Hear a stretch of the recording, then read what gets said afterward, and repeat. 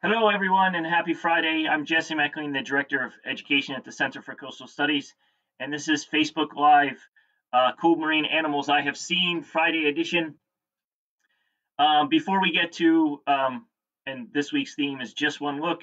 Before we get to the animal of today, I just wanted to mention something exciting that center researchers discovered just the other day. That if you don't already know, which I guess most of you do, since our Facebook numbers have been overwhelming, is that our aerial research team spotted a blue whale swimming about 13 miles or roughly 18 kilometers off the coast of Truro and Cape Cod the other day, swimming with the fin whale, which is very exciting. They missed it by a week for my blue whale talk. Last week was my blue whale talk. I'll see if I can get that reposted in light of the news. But today we're going to talk about, keeping with our theme of just one look, we're going to talk about a little known cetacean, one that I was fortunate enough to be able to see just one time, a pod, very briefly, swimming off the coast of the South Island in New Zealand. And it's a dolphin that I actually knew a little bit about because it was my favorite animal, one of my favorite cetaceans, one of my favorite animals from about the time I was 10, because I thought it was the coolest looking thing in the world. It's very beautiful. So I'm very fortunate that I was able to get at least a brief glimpse of this. If not a picture, I didn't get a picture. And it's so little known that even whale naturalists that I know, some of them have never heard of it. So today we're going to talk about that. It's what I consider to be the most striking dolphin species out there. It's very unique in how it looks, and it is the southern right whale dolphin. So let's bring in our presentation. So what dolphin do you say? The southern right whale dolphin is a unique species. It's a member of the dolphin family. It's an odontocete. It's a toothed whale. And as I mentioned, it's one of the least known species of dolphins in the world. It inhabits the Southern Ocean. It's a southern species. And interestingly, has a northern counterpart that lives in the northern hemisphere. In the Pacific, looks almost identical, except that it's all black. So southern right whale dolphins range between 30 degrees and 65 degrees south, as you can see here from this map, in cool, temperate, and subantarctic waters.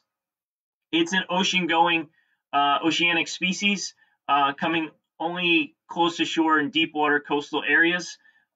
Like the one I saw it on was in the South Island of New Zealand, in a place called Kaikoura, where there's a canyon just offshore that goes down to 800 meters, or even the deepest point to 1,200 meters deep, to over 3,000 feet. But most sightings of this species occur offshore and in deep waters in temperatures that range between 1 degree Celsius and 20 degrees, which is 33 and 70 degrees Fahrenheit. They do sometimes approach coastal areas with deep water and upwelling areas. That's where rich nutrients get brought to the surface, bringing up a whole mess of other food source. So it is a striking dolphin, as you see here. It's very poorly known, but is very distinctive. It has a northern cousin, and the northern cousin looks just like this, except it is all black. Both of these species of dolphins lack dorsal fins. They're named after right whales, which also lack dorsal fins. There's another porpoise species, aptly named the finless porpoise, which is another finless cetacean. And the narwhal lacks a dorsal fin, but has kind of a little notch at the top of its back. But most species of dolphins have dorsal fins. These two lack and are quite characteristic. Nothing, you cannot distinguish between, or I should say that these are very distinguishable if you see them in the water. They are poorly known. They grow up to an estimated 3 meters or 9.8 feet and weigh up to 116 kilograms or 250 pounds. They have short curved flippers, small tail flukes, and short, well-defined beaks. There is some variability in the size of the black and white areas of their skin exists. You can see here, this image, the one dolphin has more white, and the other dolphin has more black on the top. And in some cases, there have been animals, all white animals that have been found, and all black animals that have been found of this species.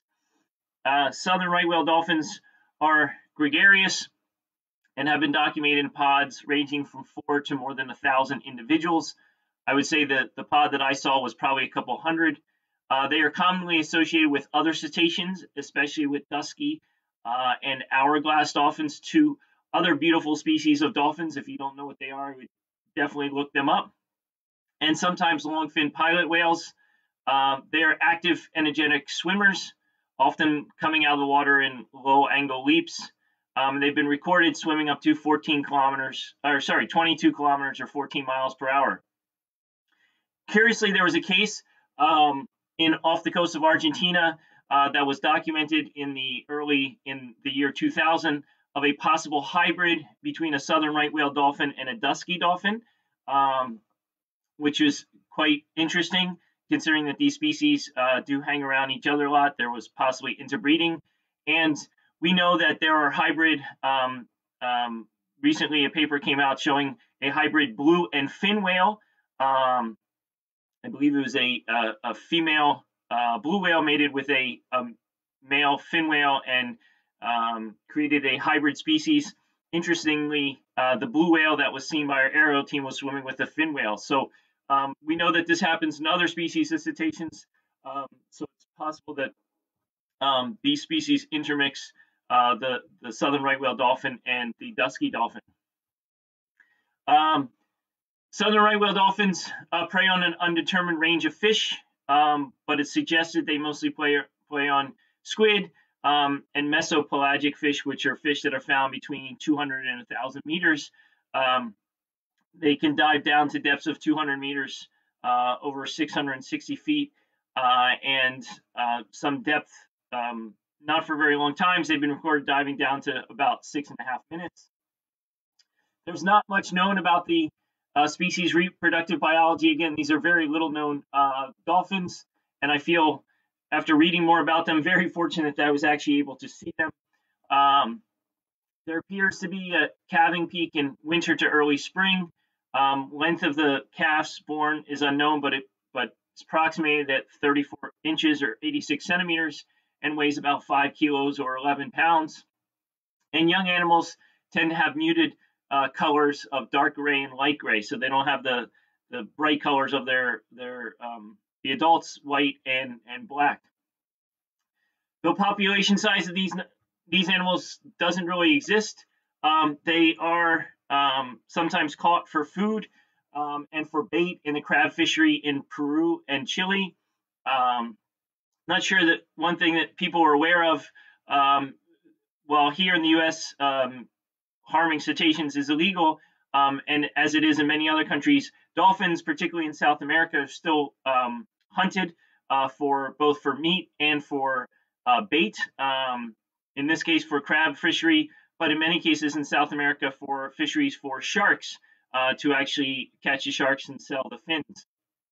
A report looked at fishery in Peru and found that 15,000 dolphins, not this species specifically, but dolphins in general, were killed every year illegally in Peru. Dolphins are protected as bait to use in shark fisheries. So these animals still face threats around the world. They are susceptible to bycatch, particularly in the swordfish gillnet industry off the coast of Chile. But again, little is known about the numbers of these species. And of course, climate change is a growing threat to all species in the oceans. Throughout their range, the seas are warming, which could bring eventually reduced habitat and, of course, shift the range of many of their prey species as well as abundance. So it's yet to remains what effects climate change might have on these species. But of course, climate change is affecting species, particularly in our oceans all around the world. So that's it today. Um, I just want to end with this picture. This is a comforter that I had that I slept under for many, many years. If again, these were the coolest animals I thought, and this was a comforter that I had to dig out deep in a closet to find. But I slept under this comforter for many, many years. They're amazingly beautiful animals, super cool, and I feel fortunate that I was able to get just one look. Of course, I want to, just like all the animals I've talked about this week, I want to have more than just one look. So that's all for today. I decided I was going to next week do a series of the top 5 spots to see marine wildlife that I've seen. But I will continue with cool marine animals for one more week.